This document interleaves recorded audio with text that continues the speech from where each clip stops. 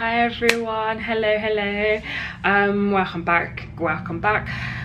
For today's video, I'm going to talk about claiming PIP, personal independent payment, whilst having autoimmune liver disease. Personal independent payment replaced the DLA for those who are aged 16 to 64. So to be eligible for PIP, you have to be 16 and above, and you have to be under the state pension age.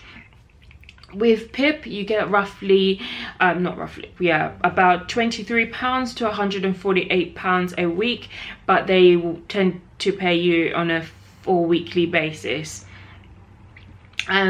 So to be eligible for PIP, you have to have been living in the UK. Let me just go and double check this before I give you the wrong info. To be eligible for PIP, you must have lived in England, Scotland or Wales for at least 2 of the last 3 years, been in one of these countries when you apply. If you have recently returned from living in another EEA country, you might be able to get PIP sooner.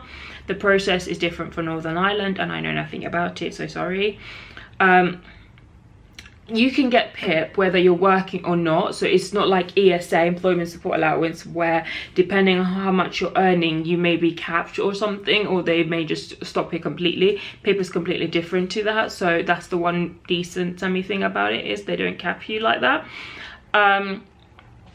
It shouldn't affect your other benefits, but you know, with the government it does. All sorts happened. If you're not a British citizen and you want to claim PIP, it says you must live or show that you intend to settle in the UK, the Republic of Ireland, Isle of Man or the Channel Islands, and you can't be subjected to immigration control unless you're a sponsored immigrant. You might still be able to get PIP if you are a refugee or have a humanitarian protection status. So yeah. With PIP, they sort it out into, there's 2 categories. They sort it out into daily living difficulties and mobility difficulties, and then they give you a scoring once you have an assessment based on those issues. And then the questionnaire has questions that focus on your daily living difficulties and questions based on your mobility difficulties. And when I get to the section on questionnaires, I will tell you about that. With PIP, you have to have your medical condition. You need to have had it, or your disability. You need to have had it for at least 3 months. And it has to be a long-term condition, so it can't be like a short-term thing that will, you know, in a couple of months you'll feel better. It has to be over 9 months that it will be affecting you. So they have that. But if knock on wood, you have a condition which will give you less than 6 months or so to live, then that's a completely different form that you would need to fill in. It wouldn't be PIP that you would do. You do something called the DS 1500. So there is another completely different form to that. That's completely different to PIP. So if your health has deteriorated to that point, that's something you would look into and not PIP. So yeah. I'm so sorry I keep umming. I'm so sorry. What else? So with claiming PIP, the first step you take is you have to call them. The DWP. You have to call them and basically go over via telephone. A sort of a mini questionnaire with the person on the phone, who kind of checks if you're eligible to even apply before they send you the form. So you have to call first before you get the form. So when you call, she'll ask you questions like whether you've lived in the UK, whether you've lived abroad. So all of those things I mentioned, in order for you to be eligible, he or she will ask you. She just checks that you are eligible and you do meet the criteria.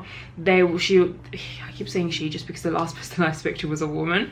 They will send you the form, and once they send you the form, they tell you sometimes they'll tell you how, because when you call, you've more or less already started your application process, so there's a time length and how long they can just hold it on for. So they tell you when you have to send all your information to them by. So I think they give you like, how many weeks do they normally give you? God, I think they maybe give you like maybe like 4 weeks or so, or less, 4 weeks or give or take. So they'll send you the form, and then in the form it's split into, like I said, your daily living difficulties and your mobility difficulties, and they ask you about any health professionals that work with you or that you have encounters with. So in this stage, I mean, when I say I mean anyone and everyone that you see or you speak to or you have encounters with, you mention it and you put their details or just the generic information about them in the form, because you have to literally you just have to bombard them with load of information. You have to submit every form of evidence relating to your health that you can. So psychologists, social workers, doctors, GP, anyone, honestly, anyone that is a professional of a certain level that you deal with, you mention that, and you put it in the form. And then I'm just gonna, because I wrote down, I forgot what my form was. So the first section is usually they ask you how your disability affects you. And then one of the questions are usually, like I said, one of the first questions is all your health professionals that work with you, what your medical conditions are, and they want to know the dates. They want to know when this started affecting you. I don't remember the exact date I was diagnosed with autoimmune, but I remember the year and I remember the month. So I usually just, I don't even remember the month actually. So I usually just write the year that I know of the diagnosis roughly. So I mentioned I have autoimmune hepatitis, chronic pain, depression and anxiety. I've had episodes of seizures, so I put that in there. Basically anything that requires me to be going to hospital and being seen by somebody is on that list as a condition, because it's up, get a doctor to come and argue with me. That's how I see it. So I list all of those and I put it, I put like the dates roughly for that. And then you'll have questions, so you split into like, they'll have like what they have like 1 to like 20 something questions, but they split it, or 15, I can't remember, sorry. And then they split it into A and B and C and all this business. So question 1 is usually relating to just your condition, what it is, and then they'll ask you about your medications. When I say medications, I mean include everything that you take, everything, even the vitamins that your doctor gives you, you know, to help you, you include that, because those are medications. You include everything, even things that, you know, you don't mind buying over the counter, you take it relating to your health, and because of something you list it. So your immunosuppressants, so that's the prednisolone, if you take tacrolimus, Advograph, sirolimus, mycophenolate, so basically anything that you take, you put on there. Paracetamol, anything, ibuprofen, we shouldn't be taking ibuprofen for liver disease, but you put that in there, okay? So you list all your medications, and then they will ask you side effects of your medications, how all of these medications affect you. Under no circumstance do I want any of you guys filling in your forms and saying there's no side effect. Babe, there is a side effect, okay? You know, there is side effects that you have experienced while taking these medications. So you list all of them. You list all of them. I mean all of them. Everything. You can, some people, like with some of my medications, I only experience like either 1 or 2 things and they're really minor. I'm still listing that because, listen, it's a side effect. It may be a tiny little thing and it's not a big issue and I can handle it. It is still a side effect of the medication, so I'm going to list it. What else? So you list the side effects of the medication, how it affects you, and then So for example, so one of my questions, so one of the questions, the way they word the question is, it says tablets, other medications you're taking or will be taking, and the dosages. Any treatments you're having or will be having, such as chemotherapy, physiotherapy, and dialysis. So it's not just medication. So it's about your treatments that you're going to have, that you haven't had yet, you're on the list for, whatever you're waiting for, you list it. I'm going to repeat that. Tablets or other medications you are taking or will be taking, and the dosage. Any treatments you're having or will be having, such as chemotherapy, physiotherapy, or dialysis.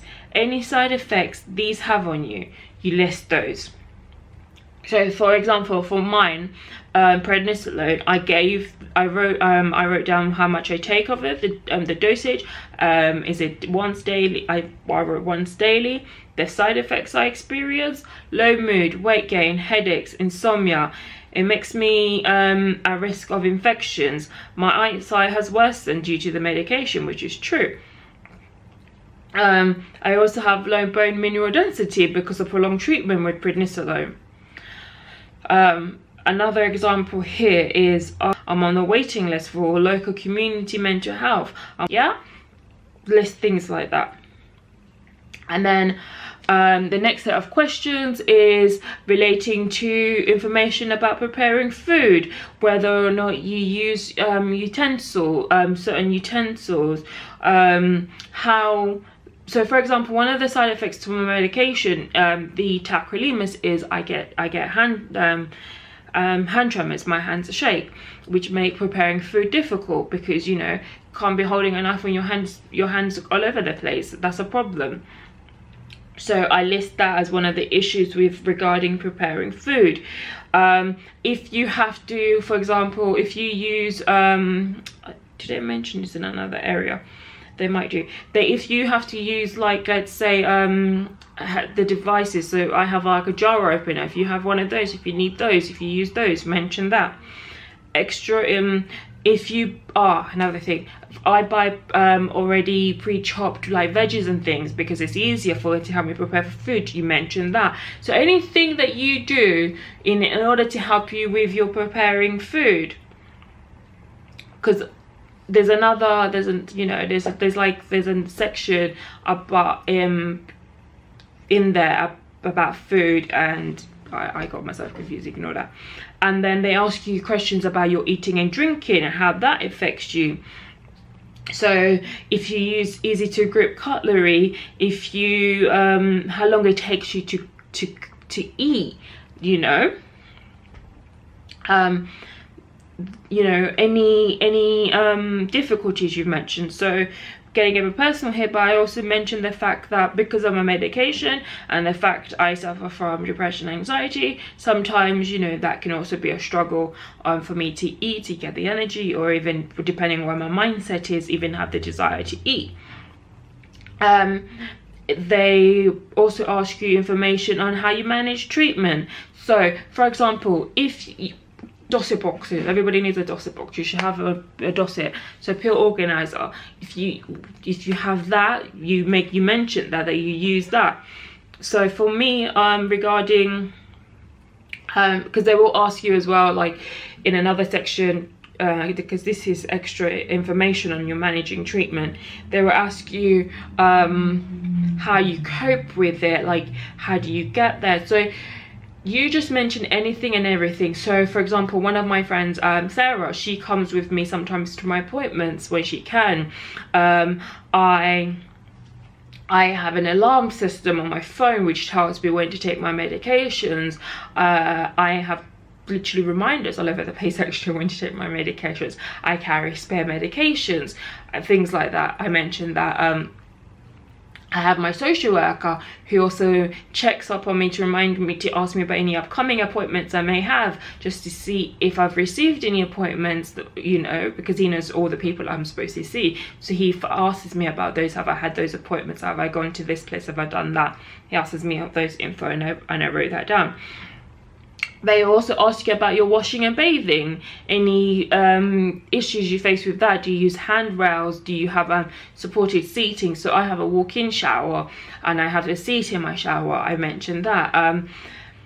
If any difficulties I face, for example, I can't stand for long periods of time, so obviously I'm in the shower for over an hour or something, my back would be gone by then. You know, there are also the issues regarding the seizures and how I may fall.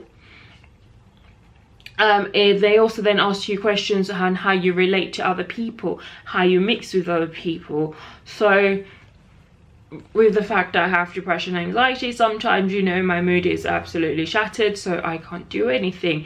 Also, autoimmune makes you extremely tired. The prednisolone makes you extremely tired. You just want to sleep all the time. So dealing with other people, that's a bit of an issue, because sometimes you're a bit grumpy as well. Mood swings relating to prednisolone also make it difficult for you to hang out with other people because of how you feel around them. Mention that. You mentioned things like that. I also mentioned the fact that because I have seizures, I also get really anxious because I don't want to have a seizure in front of people, so I don't want to associate with other people. They will ask you about making decisions about money. Do you need like prompting? Do you need help? Does somebody manage your finances for you? Things like that. You know, what else? They ask you information about going out. Can you leave the house? Do you need assistance to leave the house? Does somebody need to be with you to leave the house? Like, can you go about and be on your own? They also ask you about moving around. So with moving around, this is where it gets really problematic for some people with moving around, because they will ask you, they give you, in part of the questionnaire, there's a section and they give you examples of like how far the distance can you walk, and they may say like 2 double-decker buses or things like that. Can you walk the length of 2 double-decker buses? Can you I always tick it varies, because one, I don't know the length of 2 double-decker buses, so I am counting if I can walk the length of 2 double-decker buses. Yeah, so I say it varies, because like all conditions depend. Sometimes you have decent days, so it varies. That's what I always put, it varies, because sometimes I can push myself to walk a good distance. Other times my legs aren't having it, my legs aren't doing it, my back ain't doing it, and I'm not doing it. So, you know, you have your good and bad days, and some days you just can't, so it varies. And what else did I write to say about that? So some people will say, yeah, I can walk, you know, because they're thinking of the time when they were able to walk out their house, go down to the shops, and then come back and still be in good spirit about it and be like, yeah, they're thinking of those times. You need to, when you're filling out this form, you are just thinking of all the times when you thought, Jesus, oh my days, what is going on here? You need to think of those days when you're filling out this form. Like, that's how you need to be with it. So for me, I said it varies how far I can walk, but I need, on bad days, I need my walking stick, as I'm in a lot of pain. I do have a walking stick. I'm just slightly embarrassed about using it sometimes, so I don't tend to get it out. I have to stop and rest to catch my breath several times. I can go up and down some steps if there's a rail for me to hold on to, and I also see a podiatrist regarding my feet and things like that, you know. And then they're also, so that's how they split it. So daily living, so it's about, yeah, so it's about maybe 15 questions actually, so about 15 questions, give or take. So they will ask you that, and then you, where am I? I've lost myself again. You have to then send them. So once you fill out the questionnaire, what I like to do is I actually fill out, because I can't read for a while. I can't hold a pen properly because, yeah, my handshake. So I tend to type all my information down. So I type that, and I usually, because on the back of the form there is like 1 page or 2 page, which is for you to write any extra information. I tend to just type it myself. So with the questions, I would just say see attached paper. And on that sheet of paper that I have, I always write my full name, national insurance number, telephone, all my details on there, so they always have a copy of it, and I always make copies of it as well. So you fill that in. If somebody else is filling the form on your behalf, they need to fill that form, they need to sign it to say that they're signing it on your behalf, because sometimes they may just contact the person who has filled it on your behalf rather than contacting you directly. So if you're a parent and you're filling it out for your child, you need to sign it for your child, otherwise they'll be calling your 16-year-old, and if you don't want them calling your 16-year-old and stressing them out, you sign it, because then they can contact you instead rather than just contacting them. But they may still call them just to ask if they've given permission for you to speak on their behalf. Always provide evidence. Like I've said, like, you need to provide every form of hospital letter. It doesn't have to be like the most recent, like, it doesn't have to be like, you don't have to ask your doctors for the letters all the time. I mean, I tend to, if I want something that I don't have. So if, let's say, I don't have any letter at the moment to prove that I'm seeing my psychologist, I just ask her to basically write a really simple 1-sentence letter stating that she sees me. That was it.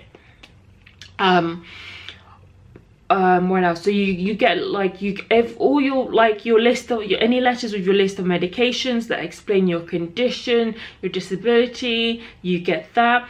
It would be really good if you have a really good doctor or a good GP or even a social worker, someone that can help you. It would be good to get them to properly, like, high-level professional writing to explain exactly in depth how this condition affects you. How, like, they need to basically just write about all the bad times you've experienced. They need to do that. Provide them with proof of all your inpatient admissions. So for me, sometimes I may just give them the my admissions for the year. You know, I'll be like, well, this year I've been admitted, and then I might combine it with the year previously because I'm in and out of hospital a lot. I provide them with inpatient admissions. You provide them information with your outpatient appointments. You give them everything and anything relating to your condition. And I'm just trying to think what else do you need to do. They send you the form with a prepaid envelope, so you don't technically need to pay for it. The envelope though is only the envelope is second class. So if you want to send it like first class special delivery or tracked or whatever, you'll have to pay for that yourself. And what they're doing now is they send you a text to let you know that they received your form, and once they do that, you then have to wait. So they can make you wait for about 8 weeks. You could be waiting 8 weeks to hear back from them from when you sent your form off. But I have found a little way around that little 8 weeks thing. So what you can do is, if you've been waiting, let's say maybe like let's say 4 to 5 weeks, we'll give them like a month to get their act together. So you've given them some time and you know that they've got your form, or you know, but you can just play a bit dumb. So what I did was I actually called up the the PIP inquiry line. So the number you call to make your claim is different to the number you would need to call for the inquiry, and I'll list both of them down in the description box. So I called the PIP inquiry line, and I was just like, I sent off my application a while ago and I just got a text that just said we've received it, and I never heard anything back. And then with that, they actually checked on the system as to whether or not they, one, received it, and two, if it got sent off, because once they get the form, they send it off to the assessment center. So the people that do the assessments are usually for PIP, as far as I know, the majority of the time is sometimes ATOS, who are now calling themselves the Independent Assessment Service, or whatever they're calling themselves now. but it may be Capital or the other one, but it will be one of them. They will tell you whether or not they've sent the form off to them, and then what you can do is, I have the number for ATOS actually. So what they will do is, you can ask for the number for the assessment centre, and then when you get the number for the assessment centre, you can call them just to find out where are you in the queue to getting your appointment for the assessment. Because with PIP, you don't just fill out the form and that's it, you have to do the assessment. So when they give you, sorry, I've lost track. So when you call them, I basically was on the phone to them, and I was just like, I've just come off the phone from the DWP. They're the ones that gave me your number and said I should call you to find out if I'm going to get an assessment anytime soon. And they were like, okay. And they would give you an assessment appointment. They literally gave me one, and they were like, you can go tomorrow if you want, because we've got times. And they will do that. The one thing that irritates my mind, body and soul about these, well, actually loads of things that annoy me about these assessments, but one of the things is, it's never within a good, decent travelling range. It's always out of your borough, like you're trekking for over an hour. That's the most annoying thing ever. You're always having to travel a while. And so you can do that if you know, make sure when you call them, the assessment, the place they're sending you for the assessment has a lift, or it's on the ground floor and it's easily accessible. Otherwise, you know, they're gonna be like, okay, well, you still went. So don't do that. Call them way in advance. Call them way in advance. And if you need to cancel because an emergency or something's happened, you need to call them way before your appointment time. Way before. Either the day or something way before, or just way before. Don't leave it like an hour or something. Don't do that. Absolutely don't do that, because they will use that against you. So don't do that. Unless it's like a really emergency, like, you know, accident or something out of your completely out of your control, then they will still use it against you, but you can fight it. I will make another video about the assessments, because I'm actually going to have my third one. I'm going to have my third assessment yet again. Wish me luck. With PIPs, in the next video I'm going to make about the assessments is what to do if you disagree with the outcome of the assessment. Otherwise this video is going to be really long, so give me until next week or something.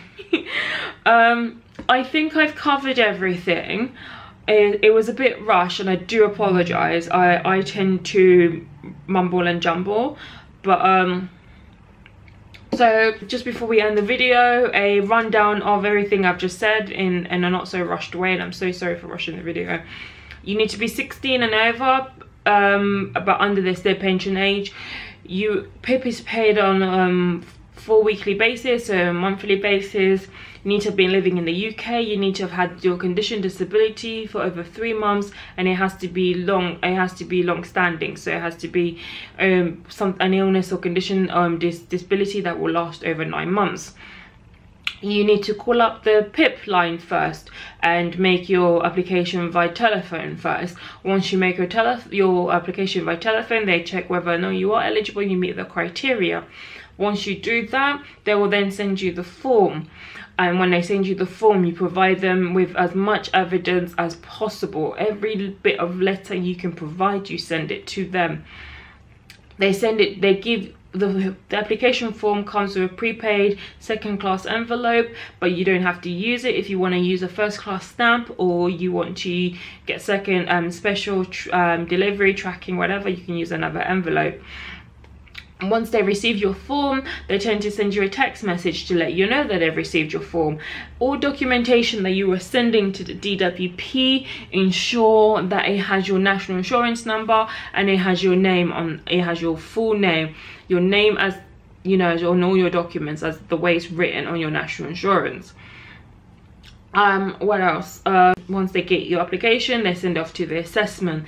The assessment people are supposed to call you or send you a letter with an appointment if they haven't done that after a certain time period, because the DWP gives them an 8-week waiting time, so you can be waiting for 8 weeks, but sometimes they like to exceed, then you'll be waiting for more than 8 weeks.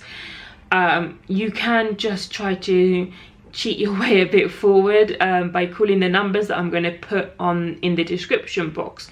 You call those numbers and you may be able to get an appointment a bit earlier. And yeah, I am really sorry for rumbling so much and being so quick with it. I will be making another video on the assessment of PIP and what to do afterwards, and then another video on ESA, Employment Support Allowance. Thank you everyone for watching, and I wish you all have a lovely, I guess, evening.